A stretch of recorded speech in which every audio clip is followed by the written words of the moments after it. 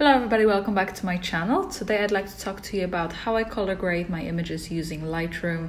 As you probably know, Lightroom presets have become a big thing, and this is not a video where I'm going to talk about it, but I just wanted to show you examples of how I color grade my images so you can kind of get a better idea and maybe learn how to do it yourself and so on. Before we get into it, please make sure to subscribe to my channel if you haven't already, and check out my Instagram for the final images and much more. I post loads of photos from my photo shoots and behind the scenes and so on, so make sure to check it out.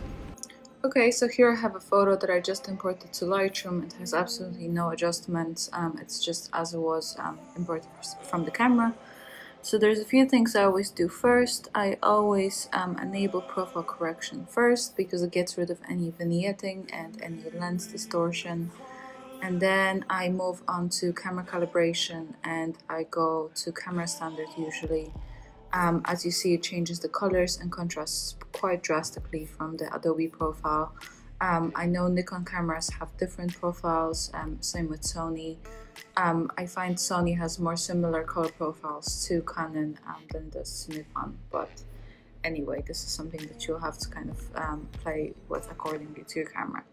So I either use this or camera neutral if I feel that the colors are too strong, but I don't personally mind the orange because I want this kind of really saturated look for this photo.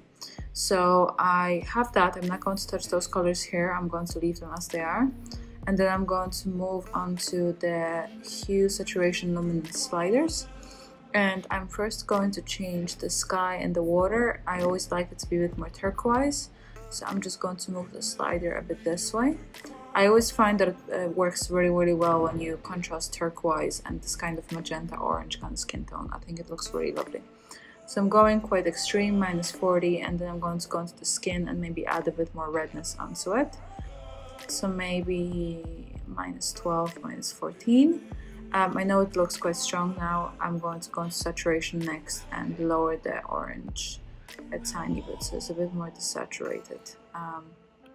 I could even do that with the redness as well, but it's mainly the orange. So I have that, and here you have your photo. So we'll see a little before and after. So this is before, this is after.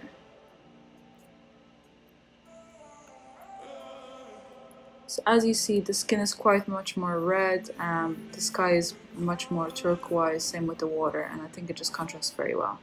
Now I'm going to show you another image from this shoot, so I'm going to do the same thing, just the usual enable profile correction, and then camera standard, because it really brings out the colors and the shimmer, or you know, the gloss in the skin.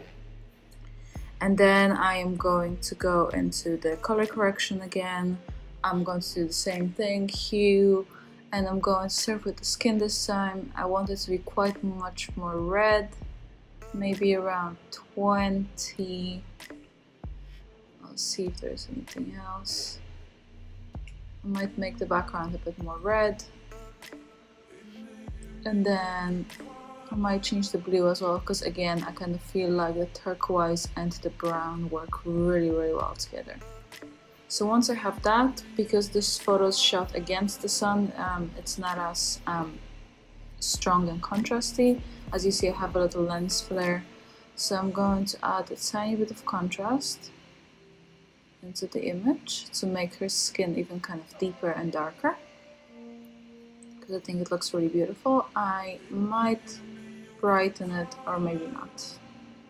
Maybe even darker. No, I think I'll just leave it as it is, maybe +5. And then I'll just see if there's any adjustments needed in the shadows. Maybe a tiny bit again to kind of deepen the colors.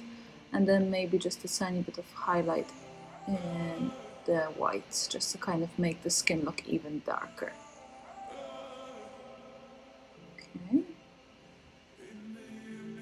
And as you see, again, kind of contrasting the white with the dark skin tone looks really nice and kind of makes the skin really pop.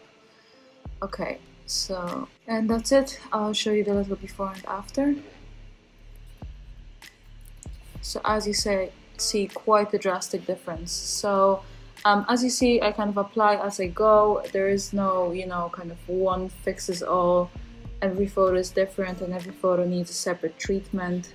But I think just doing those kind of settings really helps your photos pop and kind of makes them much more interesting.